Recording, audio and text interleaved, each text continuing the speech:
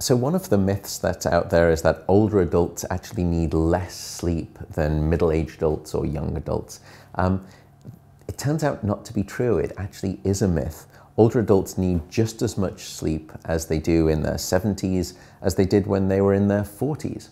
The problem is that it's simply older adults cannot generate the sleep that they still necessarily need.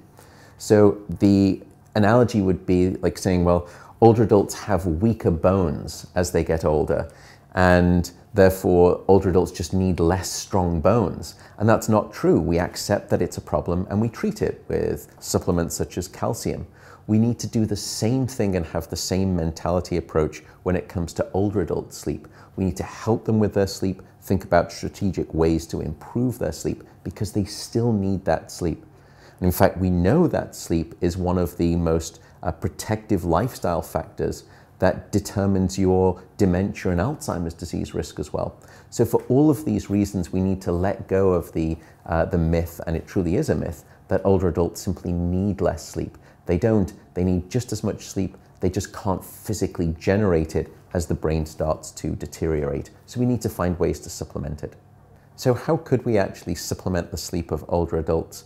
Well, one thing that we're developing at my sleep center at the University of California, Berkeley, is something called direct current brain stimulation. Now, it sounds like the stuff of science fiction. It's actually science fact. You apply some electrode pads to the head and you insert a small amount of voltage into the brain.